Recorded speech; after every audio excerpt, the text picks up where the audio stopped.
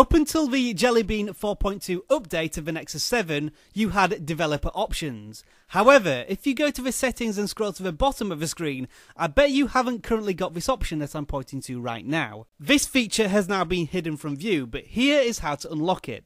In settings, go to the bottom of the screen and press About Tablet. At the bottom of this screen is something called Build Number. All you need to do is tap on this 7 times and this will unlock developer options again in the main settings screen. Now obviously developer options are used mostly by people designing apps, but there are some features you can take advantage of, such as visual input and speed up transitions. I have featured these in previous videos, so check them out if you want to know more details. A word of warning though, you mess about with developer options at your own risk.